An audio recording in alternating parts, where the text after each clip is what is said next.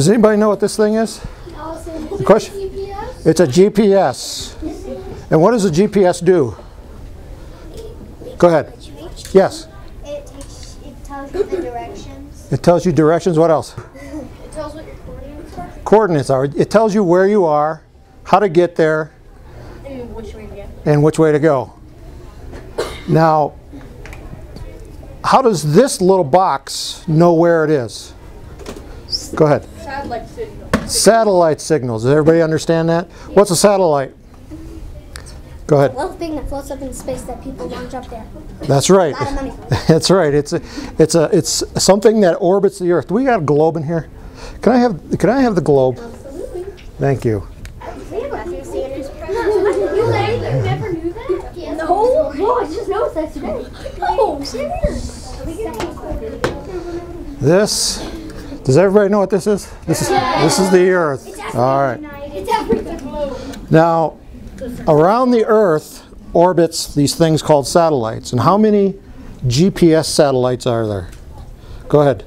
24. 24? How'd you know that? I don't know. I just got the number from there.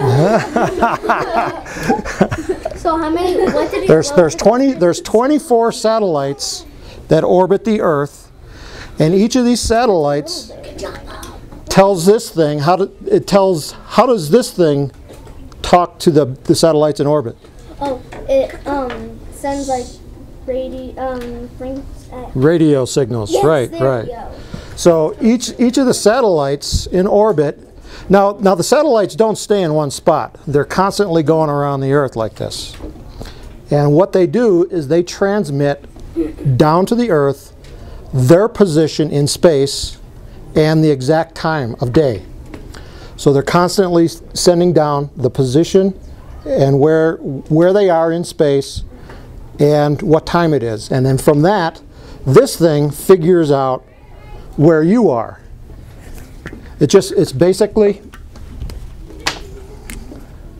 you got your Earth, you got a satellite out here, and you're down here on the surface of the Earth, and you got a satellite over here.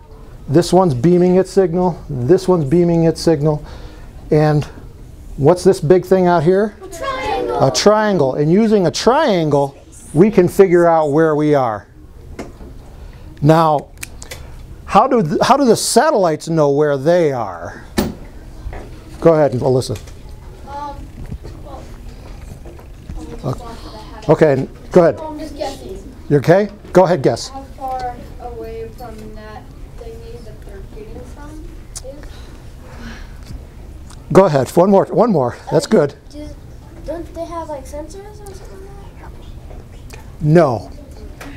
Well, somebody's got to tell these satellites where they are. And once the satellites know where they are, they can tell us where we are. Now, you guys were studying Christopher Columbus, right? Who's Christopher Columbus? Go ahead. The guy who tried to find water out to Asia.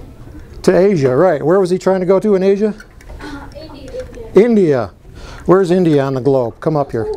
Show me where India is. He doesn't know. You don't know? How about you? You know where India is? I just see it. Okay, Colonel L. Show me where India is. Is India down here? No. No. It's up there. I see it. It's up here? Yes. Okay. Okay, there it is. What latitude is India? Okay, what's the difference? Latitude goes up and down, or which one? Latitude, it sounds like flatitude, so it goes. That's good. I never heard that. Okay, it's I'm looking for a number. Where's the number? Oh, there it is. 20 degrees. 20 degrees. 20 degrees. Okay, now, Christopher Columbus didn't have these satellite signals to tell where he was. And he could only tell his latitude. He couldn't tell his longitude, how far east-west he was. So when he set sail, where did he set sail from? Spain? I heard it. Somebody said Spain. So Spain is here. And he went, did he go straight across? No. Where did he end up? The Bahamas. What's the latitude of the Bahamas? You want to tell me that? Okay, the latitude of the Bahamas just happens to be the same as India.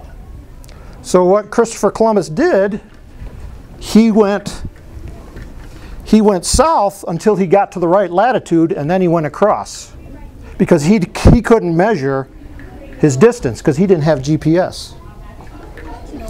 So what we're going to do with rockets is we're going to pretend our rocket is this satellite, and we're going to measure how high our satellite goes. It's in our rocket. I have one thing.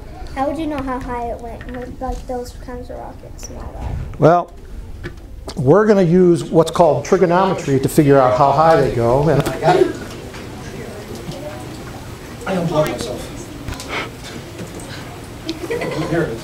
This is called an inclinometer. It measures incline. Incline is like you go up an incline up a set of stairs. And what we're going to do with our rockets, the rocket's going to go up in the air, and I'm going to take this and then press it down when I see the rocket, and then I can measure the angle. You know how to measure that angle?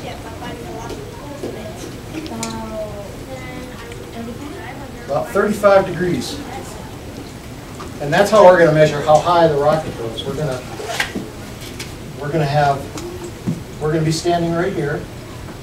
The rocket's going to go up here, and we're going to measure. How would you know how high it is? This angle here. Well, if we know this distance here from this to here, and we know this angle using triangles, we're going to find out how high it goes, and then we'll show you that later. Okay?